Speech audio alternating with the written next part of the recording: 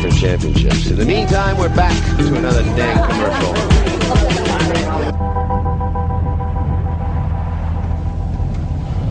I don't know what to say, really. 3 minutes to the biggest battle of our professional lives. All comes down to today. Either we heal as a team, or we're going to crumble.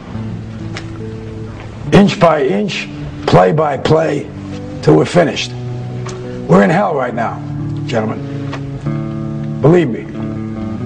And we can stay here, get the shit kicked out of us, or we can fight our way back into the light. We can climb out of hell. 1 inch at a time. Now, I can't do it for you. I'm too old. I look around, I see these young faces, and I think, I made every wrong choice a middle-aged man can make. I pissed away all my money, believe it or not. I chased off anyone who's ever loved me. And lately, I can't even stand the face I see in the mirror. You know, when you get old in life, things get taken from you.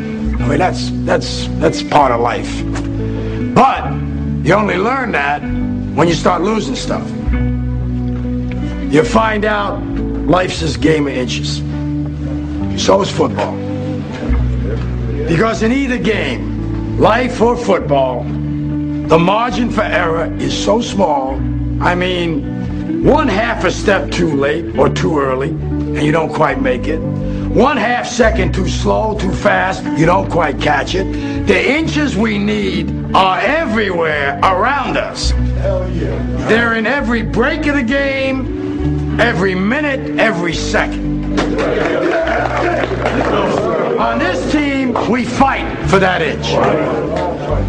On this team, we tear ourselves and everyone else around us to pieces for that inch.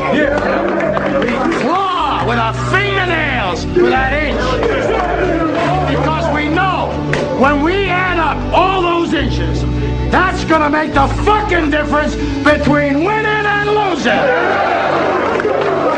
Between living and dying. I'll tell you this, in any fight, it's the guy who's willing to die who's gonna win that inch. And I know if I'm gonna have any life anymore, it's because I'm still willing to fight and die for that inch. Because that's what living is. The 6 inches in front of your face. Now I can't make you do it. You gotta look at the guy next to you. Look into his eyes.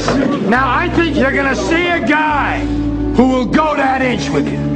You're gonna see a guy who will sacrifice himself for this team because he knows when it comes down to it, you're gonna do the same for him.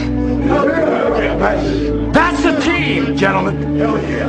And either we heal now as a team, or we will die as individuals. That's football, guys. That's all it is. Now, what are you gonna do?